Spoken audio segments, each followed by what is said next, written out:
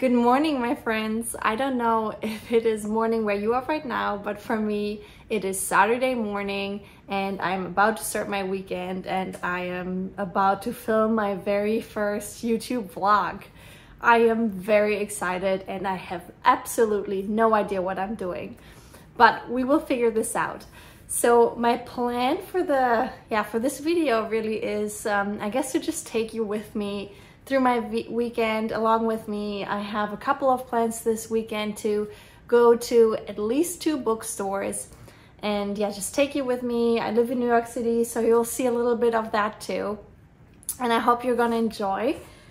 I actually just finished recording my book unhaul video, which by the time I post this video, you will have probably already seen. And I basically went through my bookshelf, sorted out all the books that I want to give away. And I have now a book box of 14 books here that I want to bring to a bookstore that I know buys used books. And yeah, their hours are till 2 o'clock, so I'm gonna have to be quick here and bring it away before they close. But yeah, I'll take you with me and we'll see what the weekend brings. We'll see how this vlog is gonna go, but yeah, for now, let's just start with these books and the first bookstore on our list. So I say, let's go.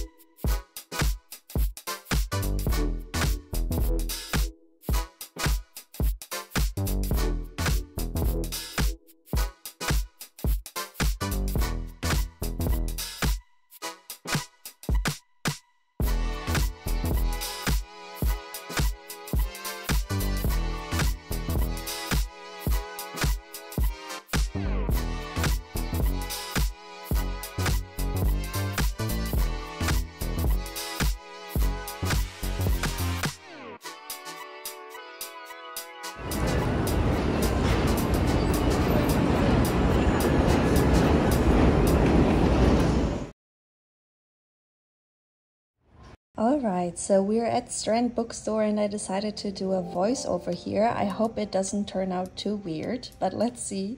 So yeah, here I am. I'm about to get in line to sell my used books. Yes, there was a line and it was quite long. I got yelled at once for standing in front of a door entrance, but that's alright. It actually went by quickly. It was my turn quickly, and then after selling the books, it was my turn to browse inside the bookshelves. And here you can see a bunch of the shelves. The Strand Bookstore really has anything you can imagine. I looked up on the website, the store, or the Strand Bookstore, carries a total of 2.5 million books. And these are new books, used books, rare books, anything you can imagine in all kinds of categories, in all kinds of genres. So you can spend literally hours here. And yeah, a lot of the books are used, as I said, so the prices are not too bad either. So if you ever find yourself in New York with time at hand and nothing to do, stop by the Strand Bookstore. You're not going to regret it. And yeah, of course, I had to stop in the fiction section in the age category because of Kristen Hannah. That was my husband, please ignore. So I read The Great Alone in January and I loved the book so much that it's like my #1 priority right now to read more Kristen Hannah books. So I went to see which ones they had, and there were quite a few. All of these, by the way, were used, so the prices were really not bad. And yeah, there's The Great Alone. I cannot wait to read more of her books. But yeah, apart from the shelves, the Strand store has also a bunch of tables. These are the tables where you will find the new books. So this one is, for example, the contemporary bestseller table. And yeah, I see the Sanatorium, which is one of the books that I just sold. So I thought that was funny. We have Earthlings here. So you see a few books that I'm sure you know. I've seen a bunch of these online in other people's videos. So yeah, this one is a table with all the book talk, TikTok books. So of course, we've seen these a bunch of times. There's Heartstopper books. Colleen Hoover cannot miss from this table. We have Taylor Jenkins Reid. And yeah, all of these books you've seen online probably. I love Verity. It was one of my favorites. I can't wait for Colleen Hoover to write more thrillers. And then I stepped over here is the Signed by the Author table. I was looking if I recognized any names here. And then, yeah, this book just stood out to me. I don't know, I love the coloring, so I had to pick it up real quick. And then here it is. Here's Colleen Hoover. So if you're looking for signed Colleen Hoover books, the Strand Bookstore has it. And last but not least, this is the blind date of a book table, the last one I wanted to show you. I just love the idea of buying a book with just a little bit of information and then having the surprise at home when you unwrap it and find out which one is hidden inside. And then here's the beautiful rainbow shelf at the checkout, and then it was already time to go home.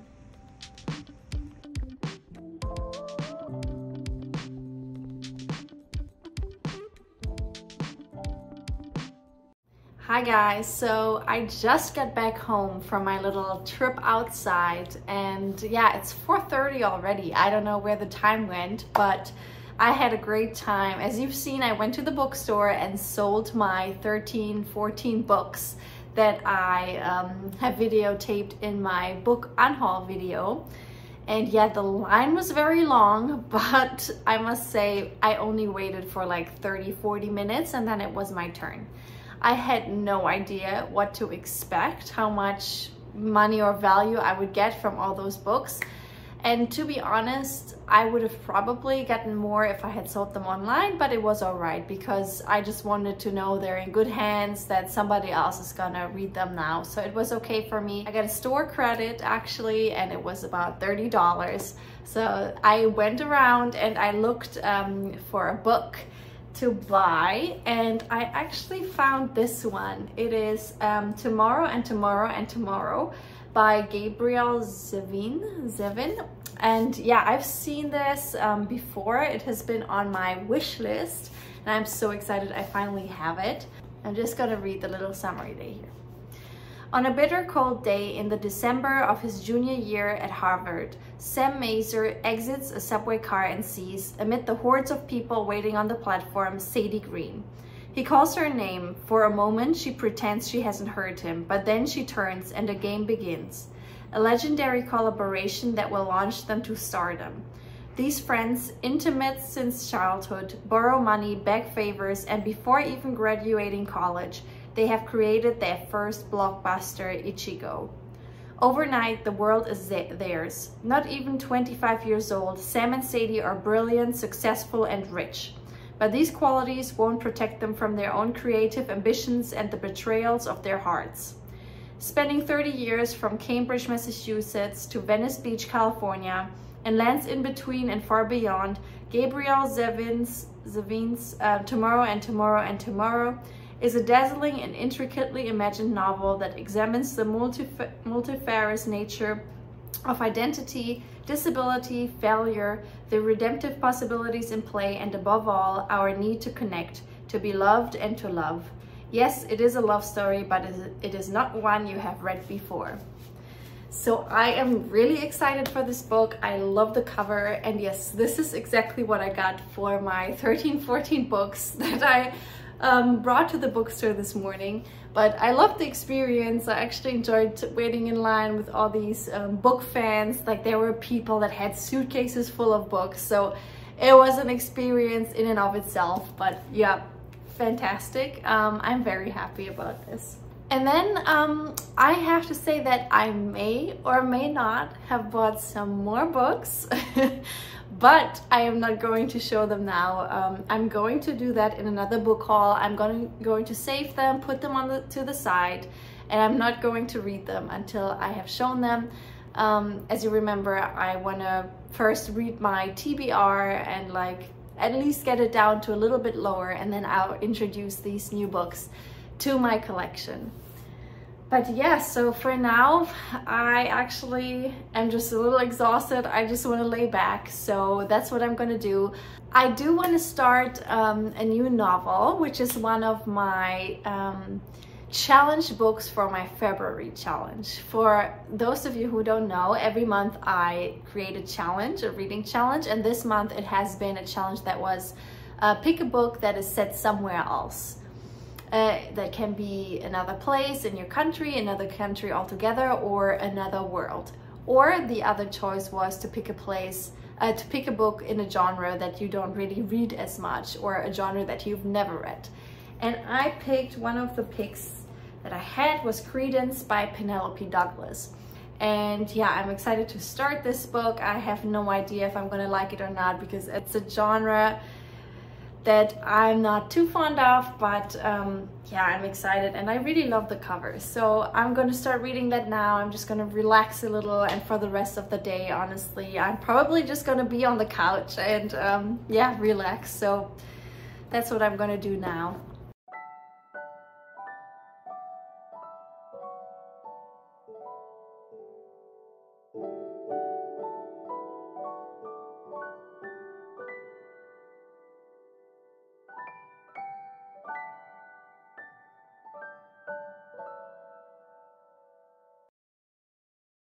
Good morning again, this time on a Sunday. I just got up and yeah, I was thinking about yesterday, and it's been a really long day. Like after I filmed my reading sequence, I just read a little bit more of the book I was reading, Credence, and afterwards I just went to bed really early.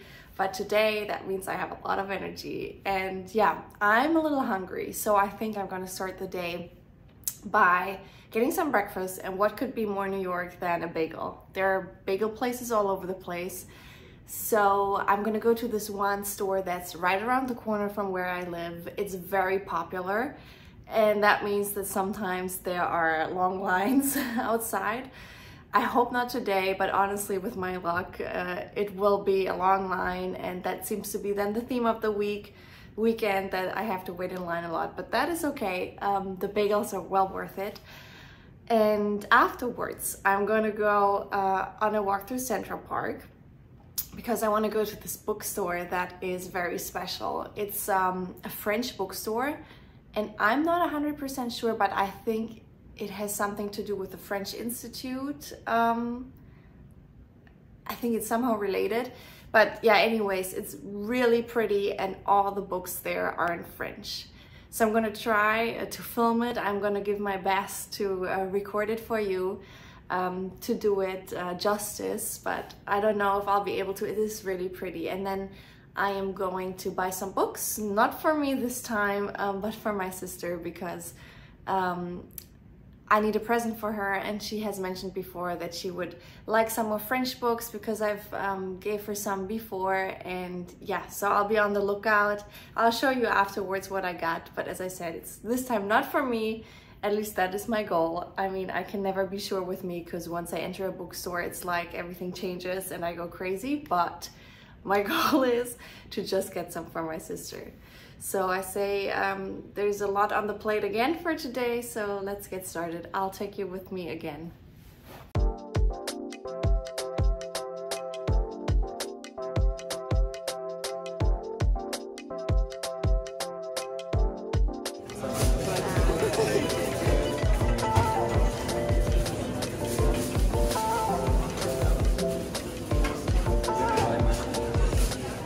I just got home from the bagel place. I want to show you real quick how it looks like. I'm not really a blogger, but we'll give it a try. So we got orange juice. I went with my partner. Some egg salad on the side. This looks like my bagel. I'm gonna try to do this professionally. My partner's bagel probably is gonna look better.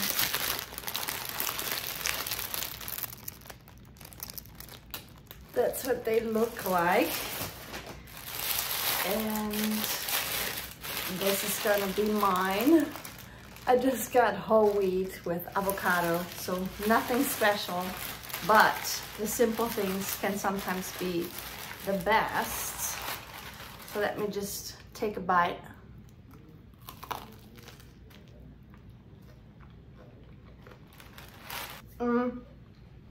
See you at the park. I just wanted to show real quick, but I'll see you guys at the park.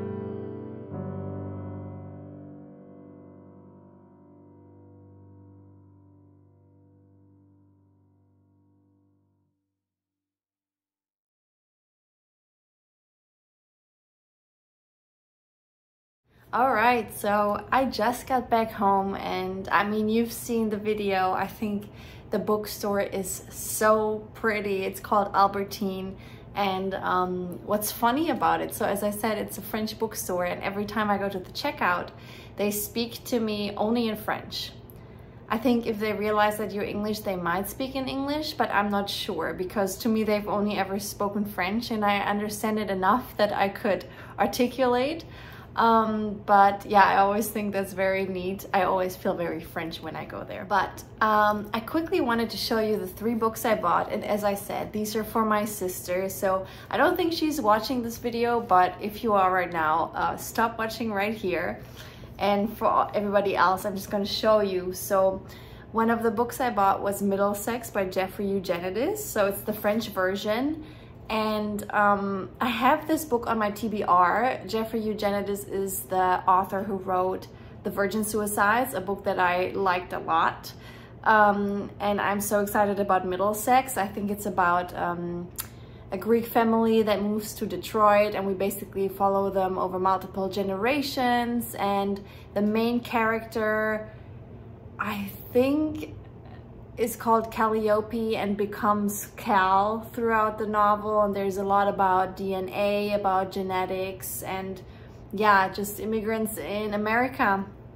And I'm really excited because I just loved the work from this author that I read before, so very excited, and I hope my sister's gonna love it too.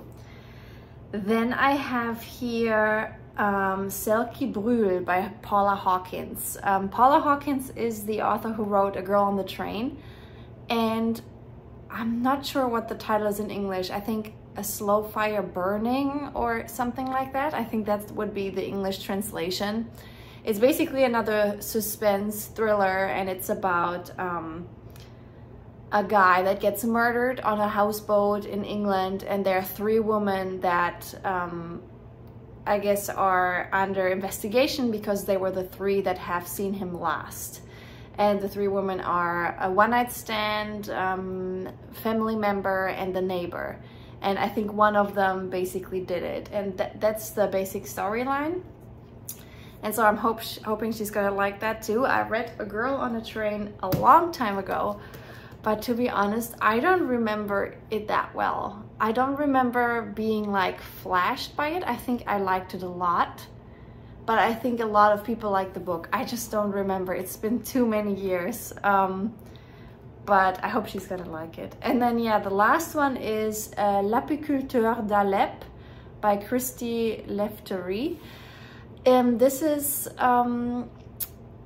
The Beekeeper from Aleppo. Yes, that's the English translation. So it's a book about, you know, the war in Syria and about the refugee crisis. And I've heard about this book too. I haven't read it yet. To be honest, I want to read all of these books and would love to keep them, but they're not for me. They will go back to Germany to my sister's, and I hope she's gonna like it. So I hope you enjoyed watching this for me. It's now in the afternoon. I'm probably gonna just cut a video for YouTube, and then I'm gonna post it later. So that's the last thing that's on my to-do list for today. And after that, I am just going to, yeah, relax, prepare for work for Monday, and cook dinner and all of that. So I guess this is it from me now. This was my weekend. I hope you enjoyed this. I have no idea if this video was done well or not. I'm not sure how I'm gonna cut it together yet, but we'll see. I'm sure I'm gonna come up with something nice. And as I said, I hope you enjoy, and I wish you guys all the best. Thanks a lot for watching.